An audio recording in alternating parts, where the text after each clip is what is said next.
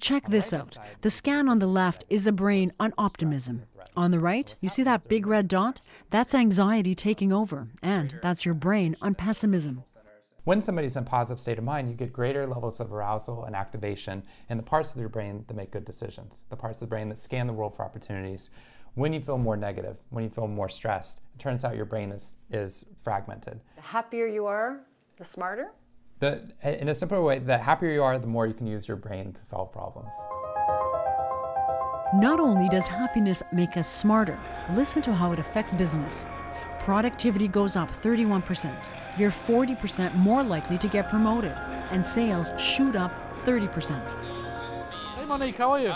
John Ferris caught that happiness bug. John is the CEO of pharmaceutical giant Sanofi's Canadian office in Montreal, and he admits he was skeptical until he saw this. I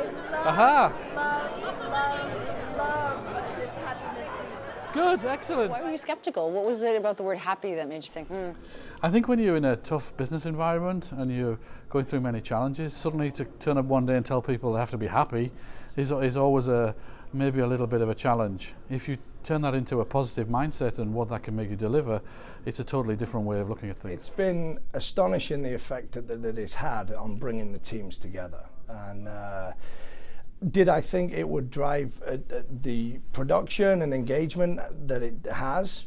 Probably not. But you know, when you see a good thing, you want to double down on it, and that's what we're doing, and it seems to be paying off. We have 140,000 associates who belong to Kohl's. Almost 130,000 of them are in the store. That means that every day they're interacting with our customers, and if they're not happy, and if they're not positive, and if they don't have what we in our culture call the yes attitude, we're never going to be able to achieve the financial results that we promised.